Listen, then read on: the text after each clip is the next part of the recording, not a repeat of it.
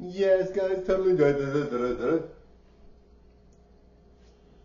Welcome to Rona. How may I help you, darling? I want a do-it-yourself project that I can be happy and proud I've completed, Lolo.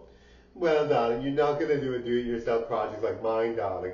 I once built a birdhouse, darling, and it was spectacular. It was not that big, darling, and not very coordinated properly, but it was nice, darling.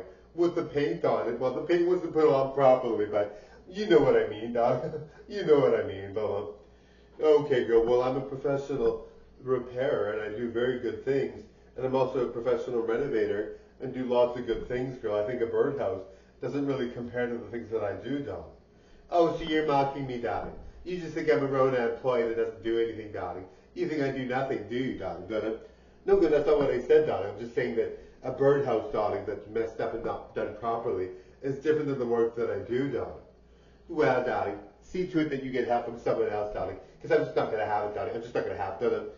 Girl, I mean, I know I don't want to offend you, darling, but birdhouses that are not done properly, compared to like building whole homes and all these things, darling, you've already said enough, darling.